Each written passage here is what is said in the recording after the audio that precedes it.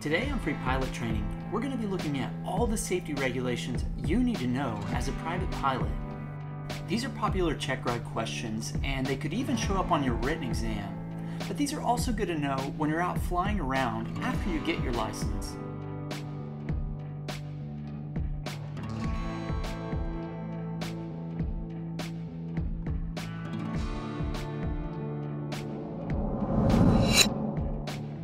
Thanks for joining me for another private pilot ground lesson. I'm Josh, and today we're going to get started with one of the most important safety regulations, seatbelts. Let's get started by taking a look at one of the most important regulations you need to be really familiar with, FAR 91-205. As I've stated in previous episodes, this is where we find the bare minimum equipment that an aircraft has to have to be operated legally. Now, you may or may not get asked a question about this regulation on your written exam, but I can almost guarantee that you'll get asked at least one question about this reg on the oral part of your check ride. If you look closely at this reg, what you'll find is that there are different levels of equipment that you need, depending on how you're going to be operating. The first and most basic level is if you're going to be operating under VFR during the day. Now I know this should go without saying, but there is not a lower level that you can operate a standard civil aircraft. So these items you see here are mandatory anytime you go fly.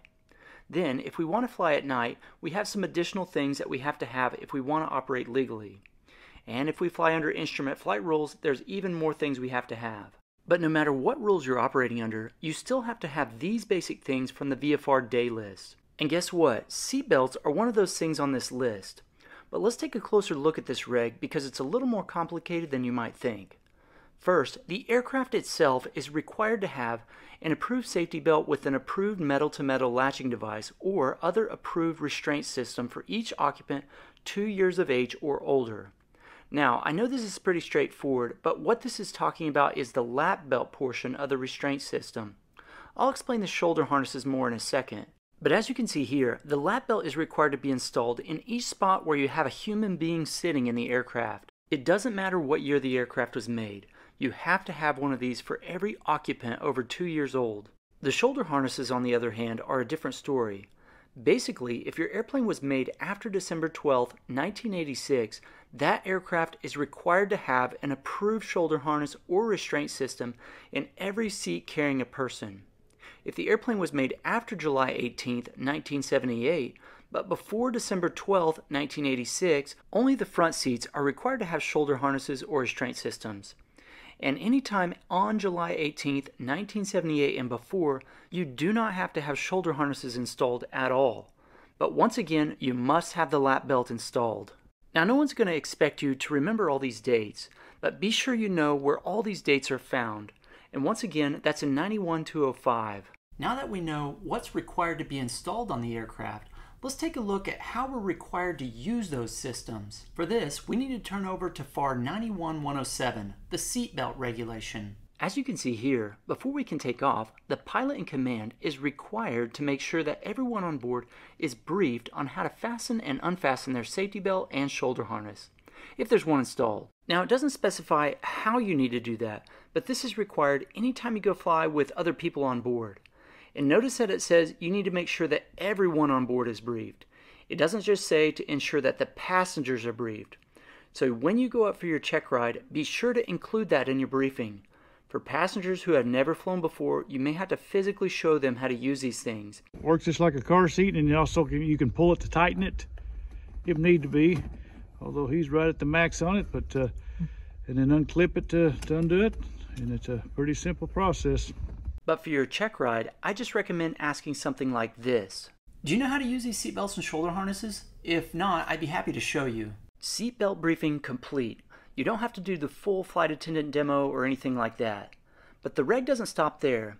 If you continue to read, what you'll find is that in addition to giving everyone on board a proper briefing, you're also required to notify everyone on board to fasten their seatbelts and shoulder harnesses before any movement on the surface, before you take off, and before you land. In addition to that, before you can do any of these things, everyone on board needs to be in an approved seat or berth and have their seatbelt properly fastened. Now, for my friends out there who are wondering what the heck a berth is, that's basically a little bed that they have on airplanes and ships sometimes. That'd be awesome to have something like that, wouldn't it? Anyway, the big takeaway here is that everyone on board the aircraft needs to be properly buckled before we can move on the surface, take off, or land.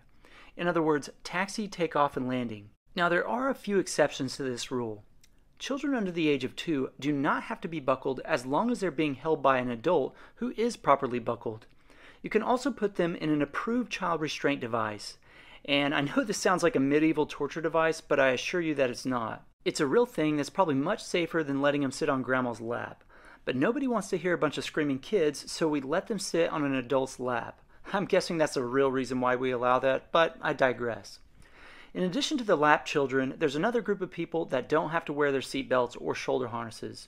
If you're engaging in sport parachuting, in other words, skydiving, you're most likely going to be using the floor of the aircraft as a seat. In this case, you don't have to wear a seatbelt. Maybe someday I'll try that. I don't know, it seems sketchy. I know we've already talked about a lot of information, but we're not quite done with seatbelts yet. There's a few more requirements for crew members over in FAR 91-105. During takeoff and landing, and while en route, each required flight crew member shall be at the crew member station unless the absence is necessary to perform duties in connection with the operation of the aircraft or in connection with physiological needs. This means that while you're out flying around, you cannot get out of your seat unless it's absolutely required for the operation of the aircraft or unless you need to go relieve yourself of that Taco Bell you had before takeoff. In addition to that, crew members must keep their safety belt fastened while at the crew member station. So technically, you need to have your lap belt fastened for the entire time you're out flying around. With that in mind, the shoulder harnesses are a little bit different. According to 91-105, crew members only have to wear the shoulder harnesses during takeoff and landing. Now, I do want to point out that the reg does say that if your aircraft is not equipped with shoulder harnesses, then you don't have to wear one. But notice that there are no dates in this regulation. That's because a lot of older aircraft have had shoulder harnesses added after the reg was created. And if your aircraft has a shoulder harness installed, you have to wear it during takeoff and landing. This Cessna 172H was built in 1966, so it was built before 1978. At some point in time, one of the owners had shoulder harnesses installed, and now that they've been installed in the front seats, we are required to use those. With that in mind, 91-105 does say that you don't have to wear the shoulder harnesses if it's going to make it where you're unable to perform your required duties with the shoulder harness fastened. I know that there are a lot of pilots out there who take this as a license to not wear the shoulder harness, but I want to show you something in FAR 91-205. Shoulder harnesses installed in flight crew stations must permit the flight crew member, when seated and with the safety belt and shoulder harness fastened, to perform all functions necessary for flight operation. This means that the shoulder harness manufacturer must design the shoulder harness so that it cannot interfere with your required duties. So I'm going to tell you right now that if you get caught not wearing your shoulder harness on takeoff and landing, I can almost guarantee you that this excuse is not going to work. Okay, I think that's enough about seatbelts, but before we move on, let's talk about a few more pieces of required equipment that you'll find in 91-205. First, if you're operating an aircraft for hire, and you're going to be flying beyond gliding distance from the shore, you need to have approved flotation gear readily available to each occupant on the aircraft. And you also need to have at least one pyrotechnic signaling device aboard the aircraft. I know a lot of you guys may not be operating for hire, but even if you're not, it would still be a good idea to follow this rule because no one ever plans on making a water landing. I can't even imagine ditching an aircraft miles from shore and trying to swim the whole way without any kind of flotation device. Well done! Well done! Well done! With that in mind, if you are going to be flying over large bodies of water, this would also be a good time to consider how far your aircraft is capable of gliding if you were to lose an engine. Typically, you'll find this information in the performance section of your POH. Okay, I've got to know who puts a giant plane silhouette right in the middle of a precision chart. I don't know why they do this, but as you can see here, Cessna 172s tend to glide at about a 1-to-10 ratio. So that means for every 1,000 feet of altitude, we'll glide about 1.5 nautical miles. So if I'm at 2,000 feet and I'm more than 3 miles away from land, I should really have life jackets on board the aircraft. Another required piece of safety equipment that you'll find in 91-205 is the ELT, or Emergency Locator Transmitter. This device is required for most general aviation aircraft, and it's designed to help locate an aircraft that has crashed. the emergency locator transponder is activated by high G-forces to the aircraft. So if you exceed these forces by crashing or if you have a really hard landing, it can activate this thing, and when this guy activates, it sends the most annoying audio tone through the emergency radio frequencies. See, I told you it was annoying. But anyway, on older aircraft that have old analog ELTs, when this thing gets activated, the signal transmits on 121.5, which is the civilian emergency frequency, and on 243.0, which is the military emergency frequency. By the way, sometimes you'll hear these frequencies referred to as guard or the guard frequencies. And in case you didn't already notice, 243.0 is exactly double of 121.5. That's a pro tip for remembering these on the written exam. If you pass the written test by one question, and this was one of them, all you have to do is buy a hat or t-shirt from me to say thank you. You'll be thanking yourself, really. But anyway, if you set this thing off, everyone monitoring guard is going to hear the signal. ATC is required to monitor these frequencies.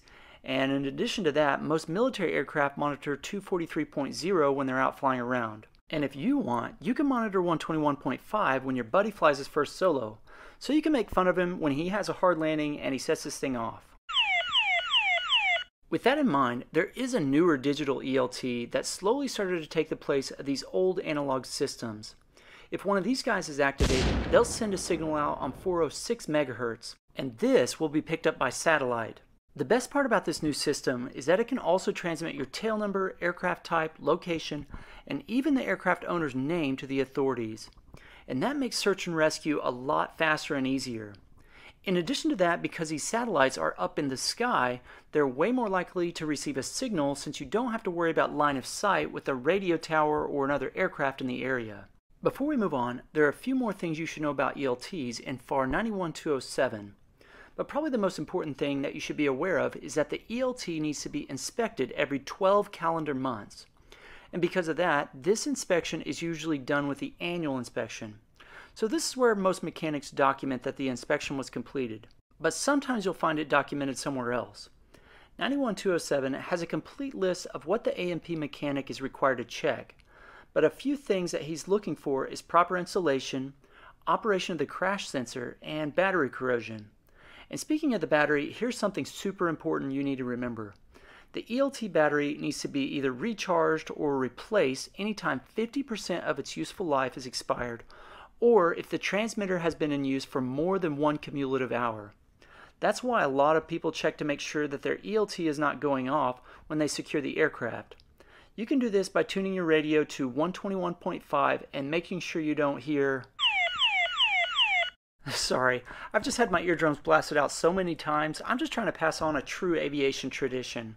You may also consider checking 121.5 if you had a hard landing, because if you activate it and you continue to fly around for an hour, then the battery will need to be recharged or replaced.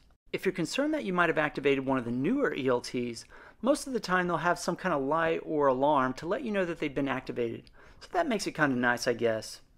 Now there may be times when you want to make sure that the ELT is working properly. Maybe you've had a really hard landing and you think it should have gone off but it didn't.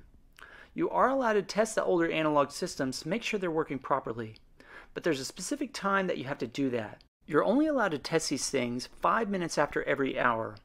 If you do it any other time, ATC is probably going to send a search and rescue party after you. The newer digital systems are a little more complicated, so they really should only be tested by approved technicians. While we're on the dreary subject of crashing, I think now's a good time to talk about accident and incident reporting. Now this stuff actually has its own regulation. That information is in Part 830. And there's not a ton of information in here, but what you'll find is that the NTSB needs to be notified anytime an aircraft is involved in an accident or anytime a certain incident occurs. First things first, let's talk about the difference in an accident or an incident.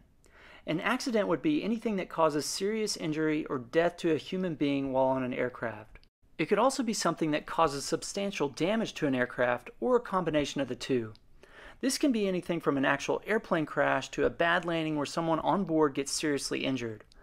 Now this regulation explains in detail the exact definition of serious injury and substantial damage. So if you need that information, you can really easily find it in this document. It's only 7 pages long.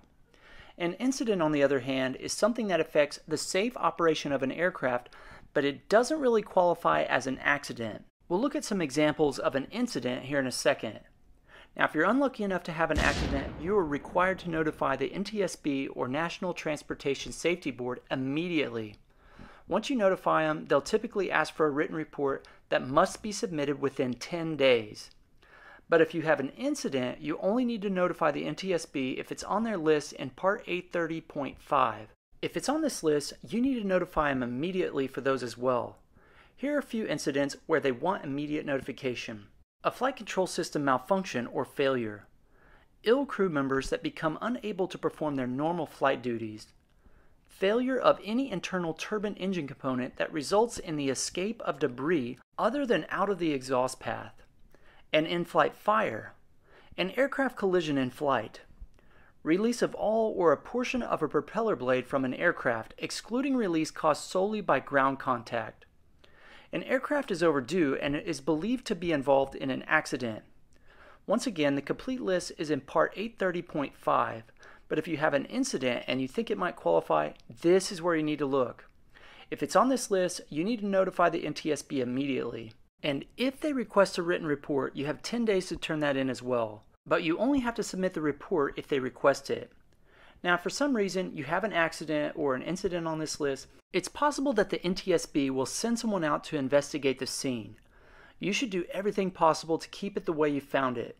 You should only move the wreckage if you need to do so to protect it from further damage. Now, one other thing that's going to help make it easier for the search and rescue teams, the FAA, and the NTSB is to make sure that your address is up to date in the FAA's system. In fact, according to FAR 6160, you are required to change your address within 30 days when you move to a new address.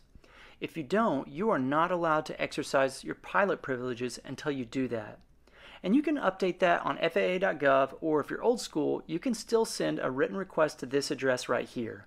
Okay, enough about accidents. Let's talk about oxygen requirements for a little bit. When do we need to carry or use supplemental oxygen when we're in an aircraft? Well, oxygen is required when there's a risk of hypoxia. Now, I plan to discuss this more in a separate episode, but hypoxia is basically a loss of oxygen to the body. So at higher altitudes, we're at a greater risk of getting hypoxic, and this can affect our ability to do different tasks. Because of that, the FAA has developed a regulation that's designed to keep you from choking yourself out at high altitude. I said choke yourself. Now lean forward and choke yourself. Are you through grinning? Sir, yes, sir. Basically, at any cabin altitude at 12,500 feet MSL and below, you don't have to have anything. If you pass out from hypoxia, you probably have something else going on with your body and you probably shouldn't be flying to begin with. Now, I do want to point out that this is a cabin altitude of 12,500 feet and below. If you're flying a non-pressurized aircraft like 99.9% of training aircraft, cabin altitude equals your true altitude. But if you ever start flying an aircraft with a pressurized cabin, this is going to be different. With that in mind, at cabin altitudes above 12,500 feet MSL and all the way up to 14,000 feet, if you're going to be flying up there for more than 30 minutes, the minimum flight crew needs to have and use supplemental oxygen while you're up at those altitudes. If you're flying at a cabin altitude above 14,000 feet, the minimum flight crew must use that oxygen the entire time. Now, up to this point, you might have noticed that we haven't even discussed passengers at all. Yep, that's correct. There is no requirement for you to provide oxygen to your passengers at the altitudes we just discussed. I guess no one really cares if your passengers pass out. But the second you fly above a cabin altitude of 15,000 feet MSL, at that point you have to provide every occupant on board the aircraft with supplemental oxygen. So I guess the moral of this story is that passengers aren't really essential to a safe flight. So no, you don't have to provide them with supplemental oxygen unless you're flying at a cabin altitude above 15,000 feet. But I personally would reserve cabin altitudes above 12,500 feet for passengers I don't really like. Now, if you move on to pressurized aircraft, you'll find some additional info over in 91.211. So if you need that information, go check it out after this video. Since we're on the subject of altitude, now that you know what you need to fly at high altitudes, let's take a look at some of the lowest altitudes you can fly. The details on this information are in FAR 91.119, but I'll give you the general scoop. First things first, no matter where you are, you cannot fly an aircraft at an altitude where you can't make a safe emergency landing if you lose an engine. Now, this doesn't apply if you're taking off or landing. With that in mind, a safe emergency landing means that you cannot create an undue hazard to persons or property on the surface. Let's pause here and talk about this for a second. First of all, the reg specifically says undue hazard to persons or property on the surface. I'm not telling you to be stupid about this, but this is something to consider. With that in mind, this reg seems to be a catch-all to keep you from flying too low. But I just want to point out that if you're flying at a low altitude, but you're also flying at a high airspeed, you have the ability to trade your airspeed for altitude. If you've never done this before, I highly recommend trying it sometime with your instructor. And you don't have to practice this maneuver at a low altitude. But practicing this allows you to see how much altitude you could potentially gain if you suddenly lose an engine for some reason. This maneuver is called a zoom climb, and it could potentially buy you some time if you ever lose an engine. It could be the difference in landing somewhere that you don't want and landing in a nice soft field. Okay, in addition to the FAA's catch-all regulation, if you fly over congested areas, you may not fly less than 1,000 feet above the highest obstacle within a 2,000 feet radius from the aircraft. Here's what the FAA considers a congested area. Basically, any congested area of a city, town, or settlement, or over any open-air assembly of persons. If you're unsure what exactly a congested area is, the VFR sectional depicts congested areas of a city or town in yellow, and this would be a good thing to look at if you're going to be flying low. Next, we have other than congested areas. In these areas, you cannot operate less than 500 feet above the surface unless you're flying over water or sparsely populated areas. In these areas, there's no minimum altitude, but you cannot fly closer than 500 feet to any person, vessel, vehicle, or structure. Once again, the only exception to the last couple requirements is when you're taking off or landing. If you're taking off or landing, you are allowed to get closer than 500 feet on some of these things, but please use common sense and good safety practices when you do that. Now, there's actually another regulation that goes hand in hand with those min-safe altitudes that you find in 91.119. Did you know that you can actually legally drop stuff out of an aircraft? Yup, I know it seems crazy, but as long as you follow the guidance in FAR 91.15, it is possible to do it legally. All it says in this reg is that no pilot in command of a civil aircraft may allow any object to be dropped from that aircraft in flight that creates a hazard to persons or property. However, this section does not prohibit the dropping of any object if reasonable precautions are taken to avoid injury or damage to persons or property. So as long as you take reasonable precautions, you can drop stuff out of your aircraft. The next thing we need to talk about is drug and alcohol usage. Even if you're like me and you don't drink, you really still need to know this information because you could get asked about it on your check ride or your written exam. But in addition to that, if you have a passenger that gets involved with these things, there's some things you should know about that. FAR 91.17 is the reg for this topic. First of all, no person may act or attempt to act as a crew member of an aircraft if they've consumed any alcohol within the last 8 hours. So that's 8 hours from the time you touch the bottle to the time you touch the throttle. Now, with that in mind, there's a catch-all in this reg. It says here that you can't even be under the influence of alcohol. So if you're hungover, you cannot fly, even if it's been more than 8 hours. Drugs are also a big no-no. You cannot use any drug that affects your faculties in any way that is contrary to safety. If Tylenol affects your faculties contrary to safety, you cannot fly after you've taken that. In addition to that, if your blood alcohol is 0.04 or greater, you are not allowed to fly an aircraft. For those of you who don't know, that's half the legal limit in most states for driving a vehicle. And there's a really good reason for that. When you fly at higher altitudes, the effects of drugs and alcohol are way worse, so it's best not to take any chances when you plan on flying. Now, you may think that no one's going to be out there checking to make sure that you're sober when you're out flying, but any law enforcement officer can force you to take a breathalyzer or a blood test, and you as a pilot are required to take it. Remember, alcohol can be detected in the blood and breath more than 3 hours after you've consumed it. And if you get convicted, I can almost guarantee that at the bare minimum, you will probably have your flying privileges suspended. The FAA takes these things very seriously. In addition to the crew member requirements, there's something else you should know about passengers who are under the influence. Except in an emergency, no pilot of a civil aircraft may allow a person who appears to be intoxicated or who demonstrates by manner of physical indications that the individual is under the influence of drugs, except as a medical patient under proper care, to be carried in that aircraft. So if you suspect that your buddy is high because he's showing any kind of physical indications, you are required to leave his butt on the ground. If you don't and you get caught, you could potentially pay the price for his stupidity. In addition to all this, FAR 6115 has a few additional requirements if you're ever convicted of a drug or alcohol offense while driving a vehicle. If you're convicted of any drug or alcohol offense while driving a vehicle, you need to let the FAA know as soon as possible. You are required to send a written report to the FAA Civil Aviation Security Division within 60 days of a conviction. You'll find the address in this reg if you need it. Now, if you end up needing this, check out this regulation for the most complete information. But basically, if you drive while intoxicated, impaired, or under the influence of drugs or alcohol, you are required to let them know. Even if you weren't under the influence when it happened, if you're convicted of any motor vehicle offense and drugs or alcohol were involved at all, you need to let them know about that as well. So if you run a stop sign and you had drugs in the car, you need to notify them. Yes, there's a chance you could get your flying privileges suspended, but if you ever want the chance of getting those back, you need to notify them if any of these things happen to you. In addition to all that, if you decide you want to enter the drug industry and you get convicted for possessing, making, transporting, distributing, or the sale of drugs, you can basically kiss your flying privileges goodbye. This applies to narcotics, marijuana, depressants, stimulants, and other substances. If you get involved with these, or if you're convicted for operating an aircraft under the influence of drugs or alcohol, you will most likely have your certificate suspended or revoked. And I know how hard you're working on these things. Don't throw them away by being stupid. I hope you learned something from today's lesson on the private pilot safety regulations.